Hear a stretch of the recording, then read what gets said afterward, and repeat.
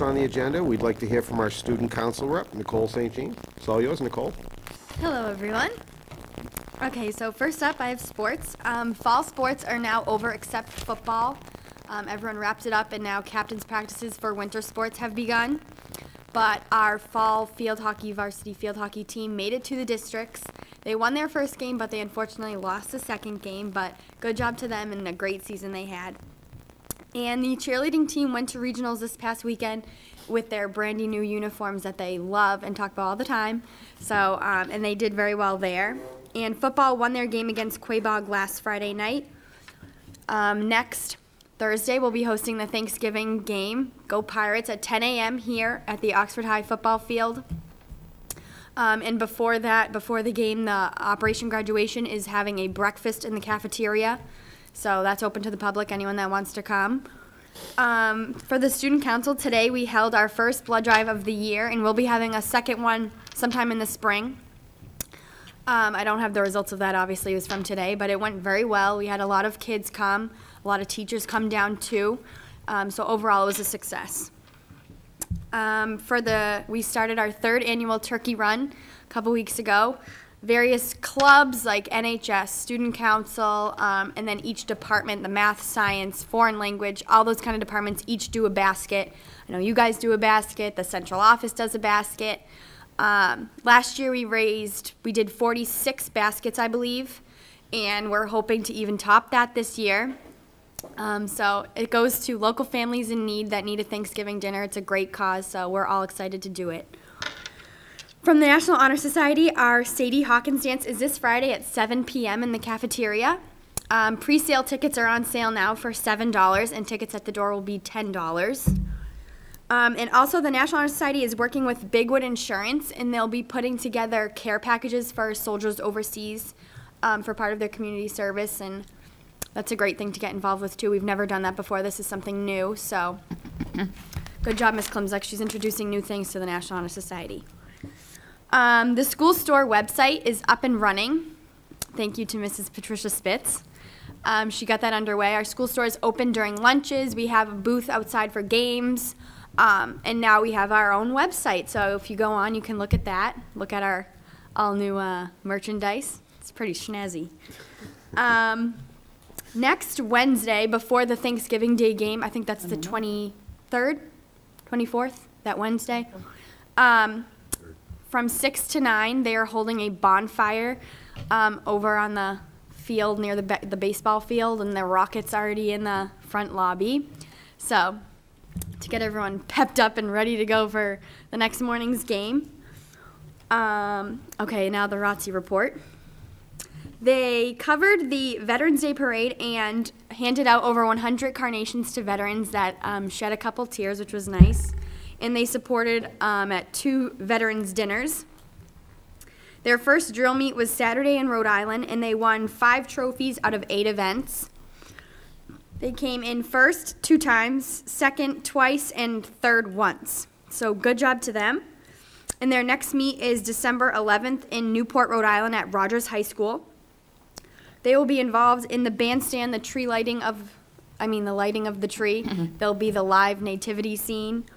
And they had a very successful Navy inspection a couple weeks ago. Everything was positive. The best comment, this is straight from Commander Maisley, was the big head honcho from Philadelphia said if he could clone the Oxford kids in the way that we run our ROTC program, he would, and he would put it in his own schools. So Commander Maisley said that was one of the best comments he'd ever gotten. And they're doing a massive color guard for Thanksgiving, trying something new that we'll all be surprised with, he said. So I'm anxious to see what he has in store. And also at that inspection, the inspector allowed Commander Maisley to hand out twice as many awards than usual. He handed out 16 awards.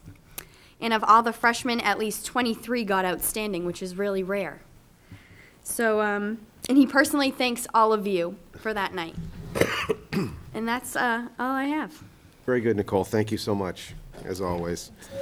With the committee's permission, I'd like to move the discussion of the dropout rates to next on the agenda, if everyone finds that acceptable. And if we could have Mr. Wells come up. You're going to be making the presentation, I understand, with our superintendent. So whoever would like to start? Mr. Wells, he just put you right in the hot seat, right off the start. Well, thank you, Mr. Spitz. Exceptionally difficult act to follow. Nicole St. Jean is exceptionally well-versed. We're very proud of her as a senior at Oxford High School. Each and every one of you, I'm sure, in your original packet, I believe you got last Friday, should have a beautiful cover that came from our digital design program upstairs of Oxford High School, primetime foliage. And that's just to show you a little bit of what we're doing upstairs. The meat and potatoes is just behind that. What I've been asked to do, I believe, is to encapsulate programs and activities that Oxford High School has done and is currently doing to assist in decreasing the number of dropouts at Oxford High School. Upon arrival at Oxford High School, as you can see with the mental health counseling, with your blessings, I was able to make a connection with Community Health Link. So we have a mental health counselor on staff here at Oxford High School. It's a third-party payment. Consequently, parents that have difficulty with transportation and getting their children to the town of Webster or Worcester or Westboro, they no longer have to do that. The referral process comes from teachers to guidance. From guidance, we move it on to Community Health Link, and they begin their counseling. It's been very effective, and I would have to say it's successful from this standpoint. The numbers are increasing, which means the students that need mental health counseling are being provided the opportunity to gain it here during an academic lab, and it certainly helps them, it helps the family, and most importantly, it helps them to function as an active student at Oxford High School. Our MCAS tutoring, students that fall in a needs improvement or failure category, we continue to provide MCAS tutoring, individual tutoring for them, and those students that have failed MCAS after their sophomore year, remediation continues so that they can prepare to take the exam in the retake during their junior year. They can take it up to twice during their junior year. Next, last year we began a school-to-career program. The harsh reality of education forever has been that not all students are college-bound, not all students are bound for the military. Some students want to get into the workforce, and so hoping to provide them that opportunity, to give them a caveat or a carrot to keep them engaged in their academics, Mr. Sikorsky has been working in guidance to try to get job placements out in the community. We'll be looking also for externships where students would go and not be paid, but they can gain the experience of working firsthand in the private sector. And we're hoping that that will engage some of those students that would look forward to leaving school and essentially getting dual credit. They'd be getting paid on one side would be getting paid. If they do an externship, they would be gaining the experience without getting paid, but either way, they'd be getting high school credit. So it will help them toward their graduation. This year, for the first time, we had identified in my first 2 years that we had a regular education population of students that struggled in their academics. They were bright enough not to be placed on an IEP or an individual education plan, yet they needed more support and more assistance. Consequently, we have 4 teachers that had volunteered. They do an excellent job. We have one tutor that rotates, or a teacher's aide that rotates to all 4 classes with this small group of students. Right now, I believe total enrollment is about 10. So it's a 10-to-1 ratio. There's students that struggle academically. They've been identified because of previous failures, and we're hoping that they will find some success. Additionally, oftentimes when you find students that are disruptive, when they're disruptive in a class of 25, if we use that as a mean number, that takes away from the other 23 or 24, depending on how many of those students feed off of each other. So sometimes it impacts a much larger population than just those students that have difficulty focusing. So at this point in time, it's very early. It seems, after the first marking period, to be quite successful, and I certainly will keep you apprised of how that's doing in the future. Also, since my arrival, we started an online credit recovery program. Oftentimes, over the course of my career, I found that many students come into high schools, and especially in grade 9, but also sometimes in grade 10, it takes a little bit of an adjustment period before they say, this really counts, and it's time to get my act together. Oftentimes what happens is students that fail classes, either in their freshman and or sophomore year, find that they're behind the 8 ball, and they recognize the fact that their peers are going to be graduating and they're not going to be. Our credit recovery program provides them an opportunity to go online and to work on the computer to regain some of their academic credit. Primarily, the students that need it focus on English and math. It's self-paced, it's very intense.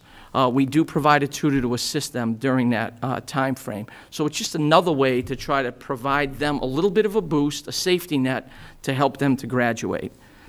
This year, for the first time in many, many moons, we have eliminated Saturday school, and we've gone to in-school suspension. So I don't want to say that it is the dungeon, but the students are given their academic work. They are with a professional staff member all 7 periods of the day. They eat a separate lunch, so they're not in the social mainstream. And quite frankly, oftentimes students, socialization is really important to them.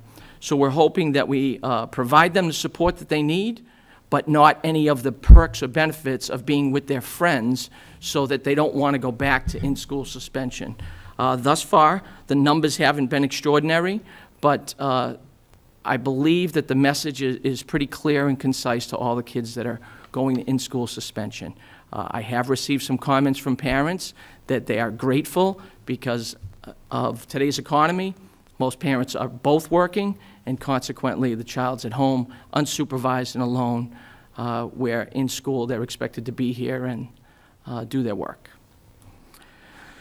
Summer tuition school waivers and payment plans. Mr. Nugent, the assistant principal at the high school, who's the summer school coordinator and director, thought that this would be a creative way to eliminate excuses. So students that can't afford to go to summer school, based on their income through free and reduced lunches, are afforded the opportunity to come without pay. Others are able to make payments during the course of the entire summer, so that it's an installment plan or a payment plan, and that's worked out relatively well. Student course level changes, even up to, through, and including the first quarter. Guidance counselors, along with teachers' recommendations, will take a look at how the students are doing in class, why they're not doing well, if they're not doing well, and are they placed appropriately. So because we have 4 levels at Oxford High School, advanced placement, honors, college prep, and career, oftentimes we will move a student from an honors class to a college prep class so that they can be a little bit more successful. It's not as tenacious or intense in the classroom, and consequently they have a better survival rate, if you will, in terms of passing. This year, one of the points that I'd like to make is that I believe with all my heart that when students are engaged and they find a purpose, when they're struggling looking for things to do in school, and again, the 4 R's, if you will, or the 3 R's, are not their primary focus. If we can find a way to capture or captivate them, I think it'll give them a reason to be in school and to stay in school. Consequently, we have several people that have volunteered to run different clubs to try to engage students after school. You can see the Rocket Club, Guitar Hero, Photography Club, a chess club, Creative Writing Club.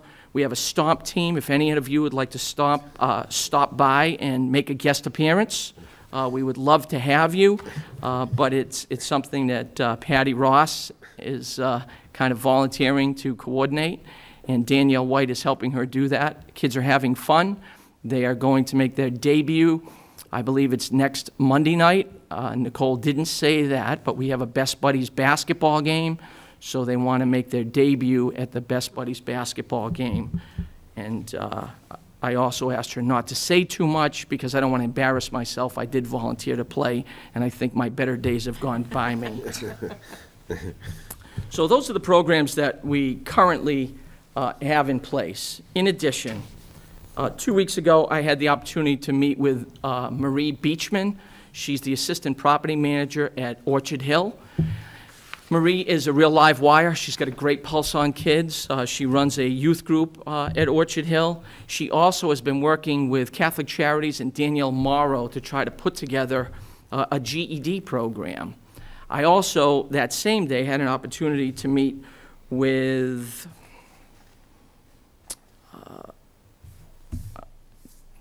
her name has escaped me. It's not Renee. The woman that runs the adult learning program for the town of Webster Public Schools. So she shared with me how they go about their GED program as I was looking to try to reach out to see if there was some way that we could provide assistance for students that were bound, determined to try to get their GED. Because oftentimes when you look at the dropout rate, how students are recorded is really paramount. And if a student gets their GED within the first year of when they're listed as a dropout, if I make a phone call to the Department of Elementary and Secondary Education, they'll remove that name. And trust me, that is the case in some of these instances, for sure. Also, you have before you, it's called Your Plan for College. Commissioner Mitchell-Chester has a program now that is free, that Oxford High School is going to take full advantage. That's a 2-page paper with, at the top, it's listed the Commonwealth of Mass Executive Office of Education. The new portal, which is free, once again, to students, families, and high schools, provides a robust online resources and tools to assist students and parents to learn about and prepare for college and careers, not just college. So it's a great opportunity, and again, we're trying to take advantage of that. This coming Wednesday, I have a meeting with Kathleen Radley, a representative from Quinsigamond Community College. What I'm hoping to do is to entice, coerce, whatever descriptive adjective you'd like to use, her to allow Oxford High School to be a site for an after-school credit recovery program through Quinsigamond Community College. My colleagues, I meet once a month with the Southern Worcester County League principals.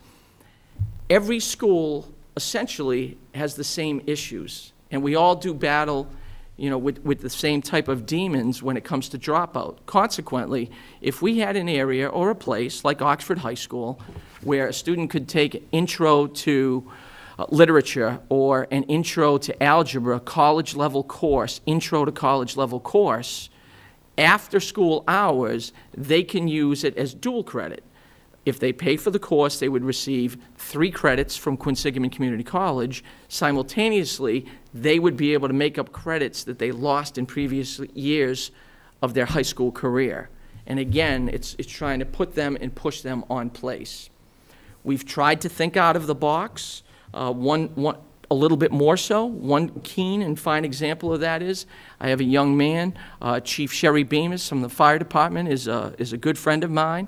Very rigid, I might add, when it comes to incorporating any type of curriculum.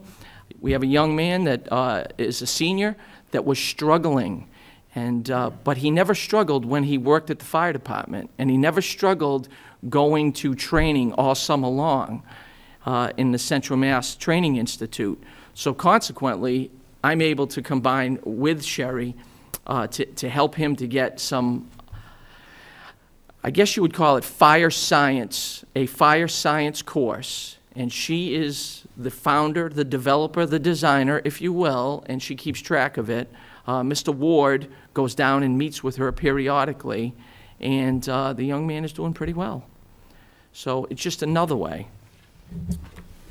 But what I would like to say is that oftentimes students that come to Oxford High School aren't necessarily students that were born, brought up, and have come through Oxford for all the years.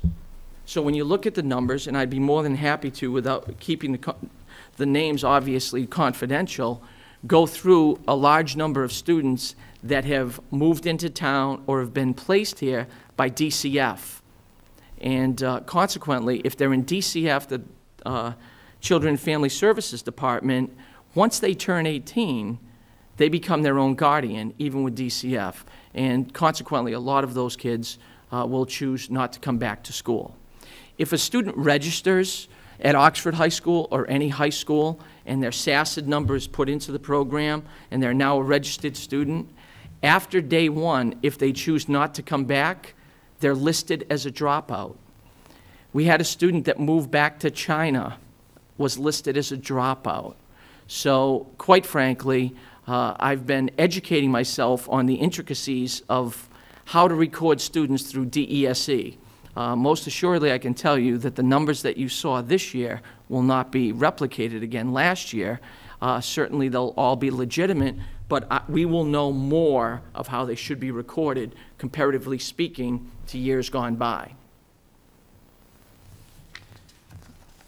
Are there any questions regarding dropout prevention? I do have a couple other things that I just wanted to touch base on. Well, I just wanted to mention one thing to you, if I could, Mr. Wells. First Sure. of all, I really, truly appreciate you jumping on this. This has been really a main focus for me since I've been on the committee. Each year it presents itself as a problem to the town, and I really appreciate the way you've responded to really the committee's desire to see this improve. And I think that with some of the things that you have in place, that you've put in place since you've become the principal, I think some of these are very solid plans, and I think that they will help to improve the dropout rate. It might not be substantially, but I think it will. And if we can save 2 or 3 students from that list to graduate, well, then we've all done our jobs. I mean, I think that we really have to be looking at each student individually to find out whether we're successful or not. And I want to thank you for eliminating Saturday school. I never agreed with that program. I thought it was a waste of time. It actually proved to be a benefit to most of the students, because if they didn't show up for Saturday school, then they got suspended for Monday. So they just got like a 3 or 4 day weekend, and it really just, it did not have the impact, I think, on what we intended it to be. So thank you so much for doing that. That was a big step, I think. And I think you're right, and I think it is showing students that we're serious about the way they behave in our schools. And I think that gives us a control method that we can actually track them now more efficiently than we could have through the Saturday school program. So I think that that's going to be a big win for you. And all the others, too. I think you've really done an outstanding job putting this together, and I really appreciate your time and effort on it. So anything from the committee? Mr. Peterson. As a whole, I agree with Mr. Spitz, Mr. Wells. You've done a great job in trying to motivate the students to get back in here. I have a little different perspective on Saturday school, and I don't disagree with you totally. The reason for Saturday school being implemented was because in-house suspension became a screw-off. If I didn't want to go to class, I just screwed off and I wound up in in-house suspension. So some ramification had to be presented so that they wouldn't just keep going to in-house suspension. But it looks to me like you've turned the in-house or in-school suspension to a different type program where it's more educational than just a babysitting program that it was at one time. So I'm willing to live with this and see how this goes, because that seems to be cyclical. So good luck with it. And the school to career, I don't know if Mr. Skonsky was here when Henry Hamlin was, but you were, I believe. And we had the work study. Let's tread lightly. We're dating ourselves a little bit, I know Mr. that, Peterson. Mr. Wells, I'm sorry, but we did have a work-study program, and why it went by the wayside, I don't know. I really appreciate bringing this back. My only question is, what are the hours of this? Are they taking a full class load, then leaving like at noon or something to their jobs or whatever, like? Exactly. In order to make it, with the rotating schedule at Oxford High School as it currently exists, the lunch period, which is the next to the last period of the day, is a frozen period.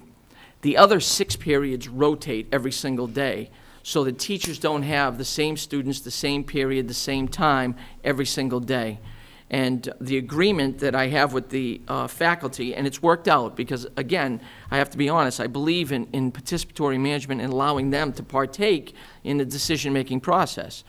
They suggested, because I wanted to freeze that last block, they suggested that what if we allowed the students to make up the work and we gave them the extra time to do that? So to this point in time, that's what we've done. When you look at school to career, and if you use 500 as a round figure of number of students, more often than not, in speaking to my colleagues, for 20 kids, and in this building certainly less than that, it drives their schedule by locking those last 2 blocks. We're going to be looking, we're in the process of looking to be creative with a little change of the schedule, which should come to you a little later this year for next year, to try to decrease academic labs.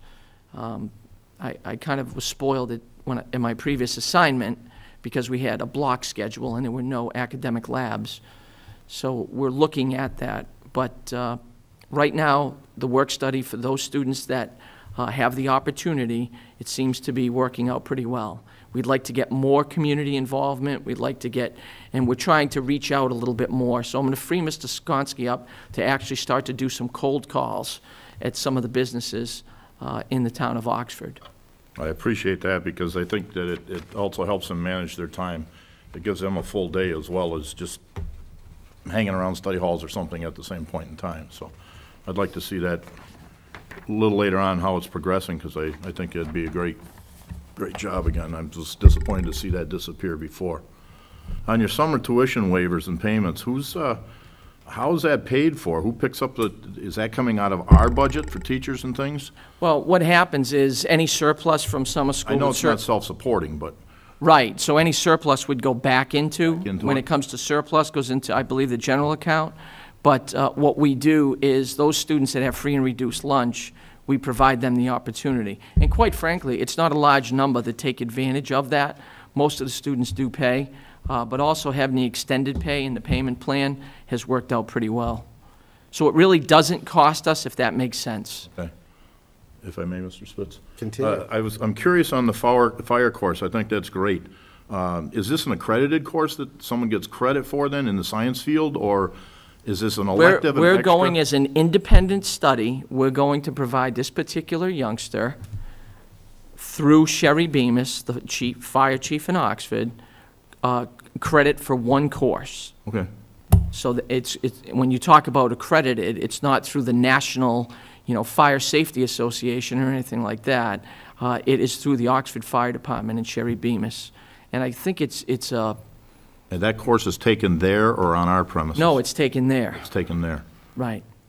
So very similar to work study, that student goes down, does an externship, and at the same time gets credit for fire science.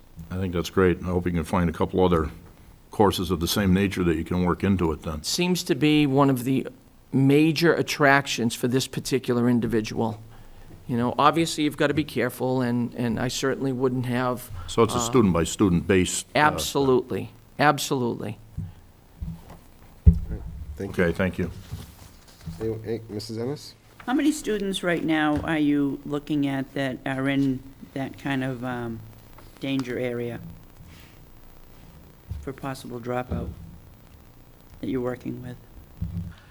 It's very, very difficult to say. And the reason I say that is because we have a freshman class that we're just starting to get to know them a little bit. When you look at grades 10, 11, and 12, and this is a guesstimate, so please don't hold me to it. I could get you much closer numbers. But I would have to say there are probably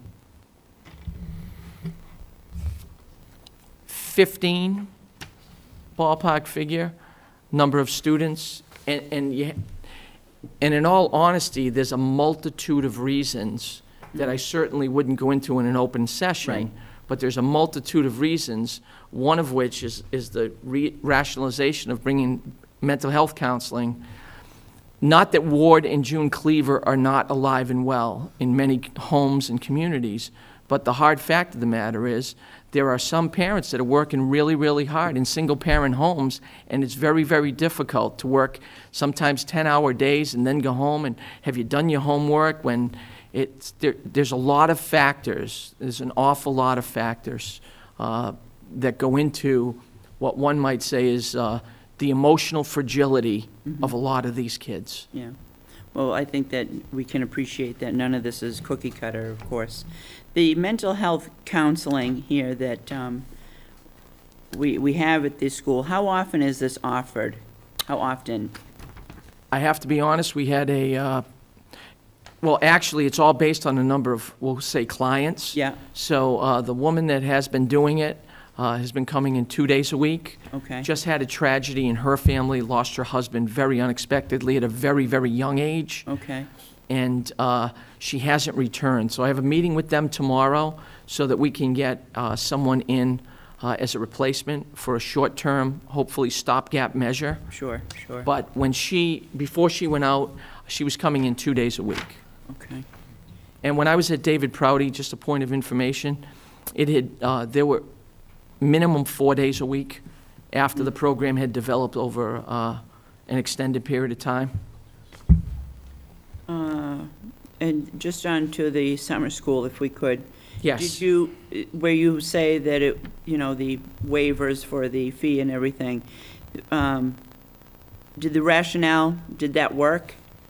That people would say, I can't afford it, or I can't do this, so my child or my son, my daughter isn't going to be able to make summer school. In a perfect world, it worked like a charm, but the harsh reality is even though you eliminate that excuse, and the mom or mom and dad really want that individual student to go to summer school, Yeah, they're 16 years old, and I don't want to go to summer school. They can pay me, and I'm not going to go to summer school.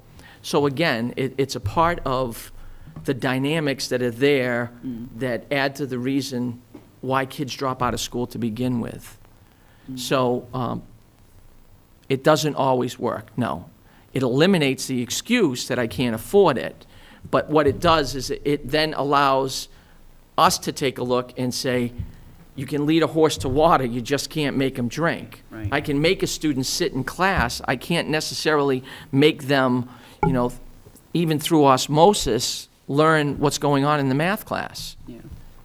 So, The parents, when you speak to them, are they receptive, or, or guardian, whatever the situation may be for that student?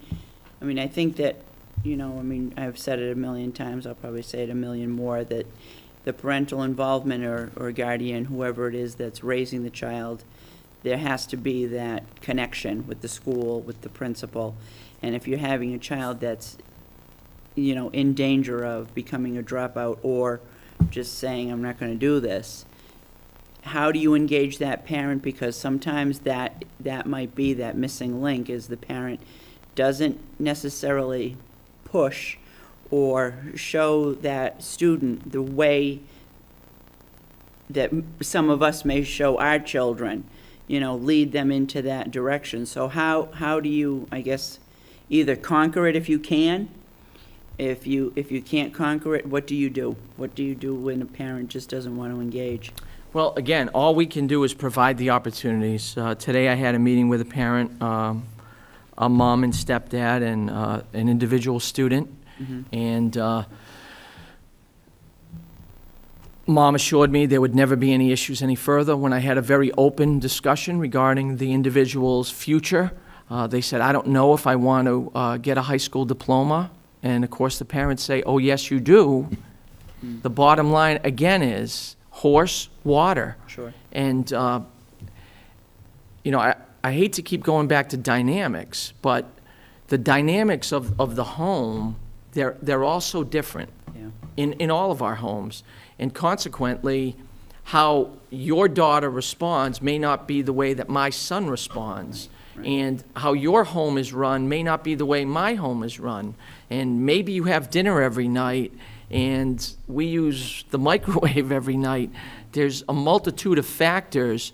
But to answer your question, I find that a large number of parents, when students come in because of a suspension primarily, parents are very supportive. Top to bottom are very supportive. That doesn't mean that the child is going to be responsive. Exactly, yeah, right. So parents are supportive. When we have parent nights, and as teachers throughout this district and every district across the country, you're preaching to the choir for the most part. You understand, your argument is, why did my daughter get a 92 when maybe she should have got a 94? So it's the choir that is usually there. Yeah. Those are the type of situations that are very difficult to get people, to come out, to. And sometimes being passive and reaching a level of acceptance that this is the way, it has been, is what's acceptable. Sure. Not that it's acceptable from a school department standpoint, but sometimes that is acceptable at home. Yeah. Well, thank you very much. I think that your focus here, that you put on this whole dropout, the prevention and intervention, I think that the focus is a great stepping stone, so thank you very much.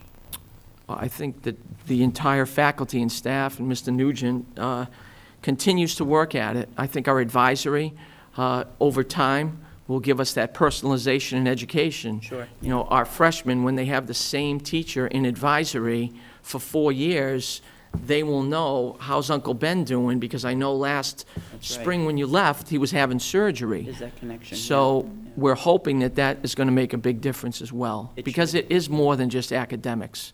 And again, that goes back to those kids that are at risk. If we can find a niche for them, if we can empower them to lead something that they like and share with other kids, maybe that can be the hook to Yeah. keep them here and to get them through their high school career.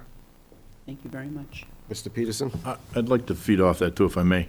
You brought up something earlier as far as, I just lost my train of thought. But where do we stand? We've grilled the middle school, and we're not really grilling you, hopefully. You're not that uncomfortable tonight, I hope, Mr. Wells. But where do we stand as far as the tie-in for our district, starting at a lower level? Are the administrators working together on this so that by the time they get to you?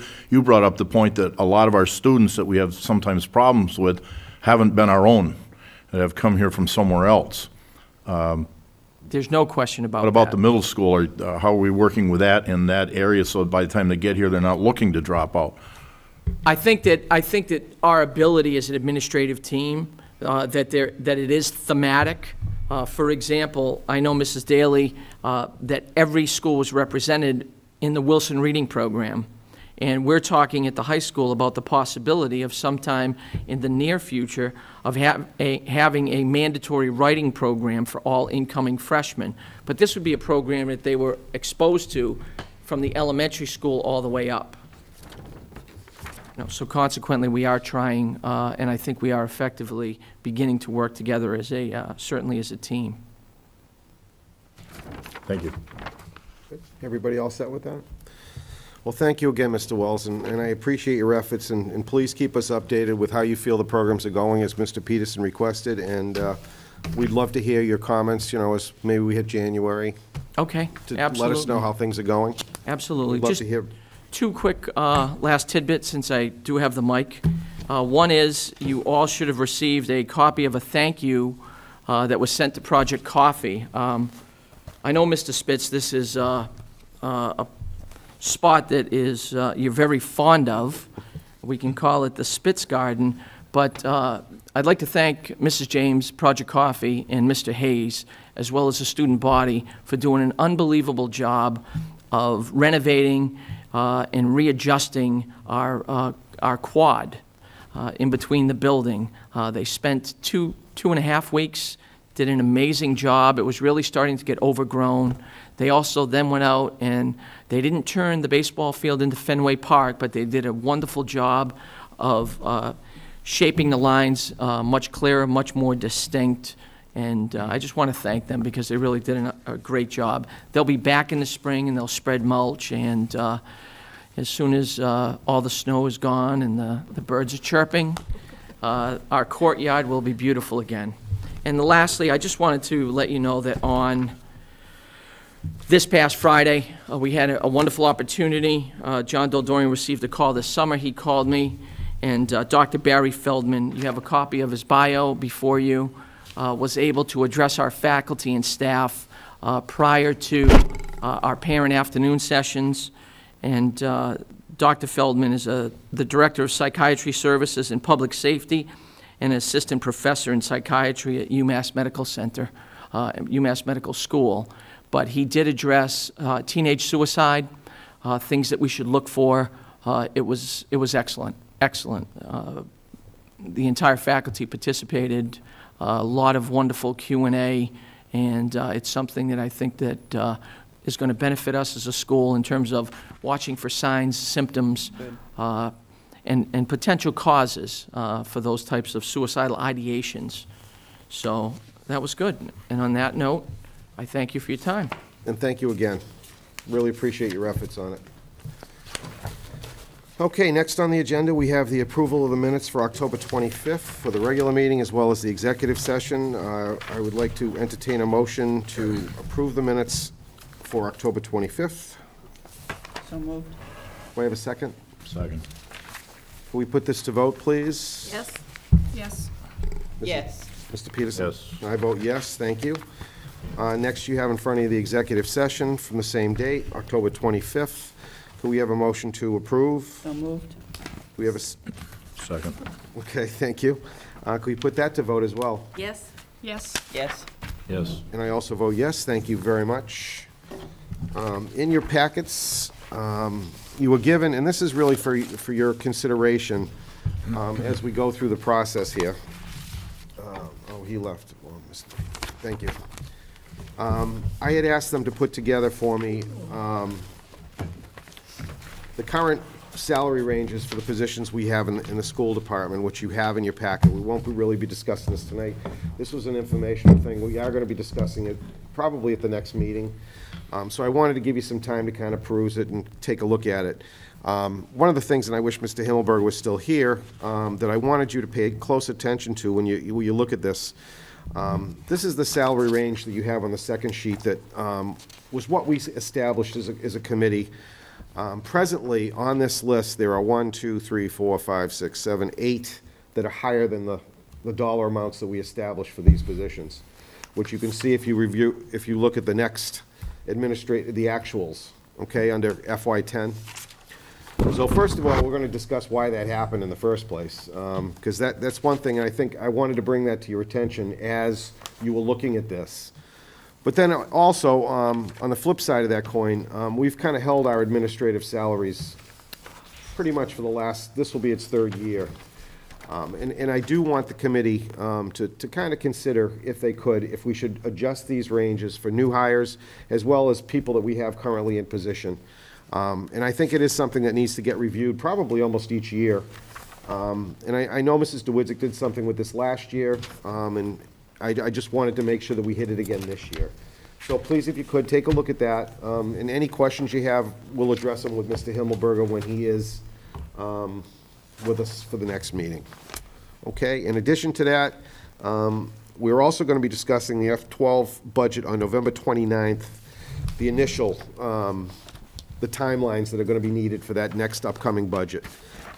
Which, Mr. Mathau, do you have any comments on that as to how the process is going to go? We could just give him some kind of warning ahead of time. What we're including in the packet was the memo regarding the FY12 budget. The town's timeline is included, a copy of the cover page was included there as well. In the past, and certainly last year, I know, because I was here for that last year, we submit those ancillary budgets, not the main operating budget, in the December timeframe, bring forward an operating budget to the committee sometime in January, and pass that on to the town once it's approved by you folks. So at the next meeting, we just want to bring forward to you the transportation, Medicaid billing, and crossing guards budgets that have historically been done in this timeframe. And then the other information that I included was just a snapshot of revenues and where we've been the last couple of fiscal years. Again, we're not in a position to talk about the FY12 operating budget tonight or even at the next meeting, but I think it's important that we talk about some of this information because it's going to be critical to where we go as an administrative team in developing the FY12 budget. All right, great. And a little tie-on to this, Mrs. Ennis, you had mentioned that you'd like to see us invite all committees to participate in a program. This would be the time that we should do this. Is this still something you'd be interested in, Well, in having us do? Just to absolutely reiterate that request, definitely. After going to the conference at the Cape, we had a couple of speakers that were very well versed. They knew the economy. They knew what they were talking about. Unfortunately, I'm sorry, I don't remember one of the fellas that spoke was, I mean, this is what he does for a living, is he's an economic guru, so to speak, and 2012 is going to be the year that is going to hit us harder than we've been hit currently. So I think that, and I think that the Board of Selectmen, I'm sure that they understand that, and I'm sure that they're going to feel the same pains. But I think that this is one of those times where you have to sit down together and really put your heads together, do some outside-of-the-box thinking. Communication has got to stay wide open for this, because if you think that we're in crisis now, I think from what we're going to see in 2012 is going to be crisis that is going to, it could do some serious damage to us, to districts surrounding us, and to, I mean, I think school districts throughout the country. So I think if So I'll you know, contact them and see if we yeah, can put if you something together, because I think contact it's a Chair great Casey idea. and- And I think this is the time of the year to be doing Yeah, it, so. definitely, yeah, Thank you again for that. sure. All right, Mr. Matthau, do you have anything else you want to add? That's all for me. Okay, very good. So why don't we hear from Mrs. DeWitzik? I don't really have anything tonight other than to wish the high school good luck on their Thanksgiving Day game. It's a big one. It's a big one for them. They're very happy. They're very successful. And it's great to see a lot of the town come out to support that, because that's really a community event. I know everybody will be there, the band, the NJROTC. So it's a great thing to come and see part of school. And I'll be in the concession stand again, so come see me. That's all I have. I'm sorry. I remember those days. You remember those I'm days? sorry. Well, we're still volunteering for Well, those, good so for there you go. This is your last year for that, though. I don't know. I You just don't keep know? going, yeah. I did for a while, too, so You just thank call, you so for you that. go, yep. Mrs. Coonan? I'll come see you. Yes. Nikki kind of stole my ROTC thunder, but past couple of events we've had between the AMI inspection and the first meet Saturday went really well, so. Good, good. And yes, congratulations to all the teams. They've had some great games, and we're looking forward to Thanksgiving. Excellent. Mrs. Ennis? I am all set this evening, thank you. Very good. Mr. Peterson? I've got a couple. Okay. Well, Mr. Himmelberger left, but I guess I'll throw them to you, Mr. Matthew, because he fielded them last time and you weren't here, so maybe the two of you can get together and get me an answer, right? The bleachers out back, that's all I'll say, all right? I understand we had another gas leak. Where do we stand with that situation at Clara Barton? Well, It wasn't, It was all a right, let me different- preface that, it was, go ahead. if I may, it was a different valve. So this appears to be the third different area or location that has caused these particular leaks, because each time that they've occurred in different areas. Isn't there a way to test the entire system? A Well, pressure test? After the last issue, last April approximately, they did test the entire system. Who did? The propane supplier. The propane supplier, our supplier, who is working for themselves. As well as the gas inspector. in town. Inspector for town. Yep. So, having gone through that test, it's much like any other mechanical system where individual pieces may be working today, but not working tomorrow. That's not a great answer, and it's not, the ideal answer of, yes, we absolutely know that this will never happen again, but I can't sit here and give you that assurance. And Mr. Danaus has been involved in this right along, right? Yes. My only concern is, Mr. Matthews, 3 strikes and we're out. And this is probably not only the third strike, there's been some other small, minor incidences. I'm really concerned about the safety of the staff and the children there as winter sets in. And that's usually where you get a lot of your cross drafts, your down currents, your other, and they keep telling us this thing was installed right. Somehow, I can't agree that it is. Can't we get another independent source in here to look at this or something and give us a real definitive if we have to make some changes or something? Someone's going to get sick and hurt there. I'm concerned. I certainly have no problem approaching Mr. Dones and seeing if we can Seeing get if we can somebody do something. else out to us to, look at that, because I agree, it certainly is an area of concern. If I may, Mr. Spitz, I would request that, please, because I just wrote it down. It's just somehow, I have various houses and various heating systems and things, and I just can't buy that. I have gas, too. There's got to be something that we are not finding that someone else has to find for us, if I may. Okay. All right, on that one. I'd like to congratulate the NJROTC also. Again, my apologies. I was at the Cape. We had an excellent conference. Mrs. Ennis alluded to some of it. And I was very, very impressed with the conference and what the association put together again, not because I'm involved with them, but There is one speaker that was Friday night's speaker that was absolutely phenomenal, and if any of you get the chance, I'm trying to find the name of his book. I think the name of his... Bury Me Across from Yeah, Don't Bury Me Across from Burger King, right? And it's by Peter Haley, and the reason I bring that up is because it was a speech, and he's involved with, we had a lot of nutrition seminars and different things going on there, so the wellness program, it fit right into.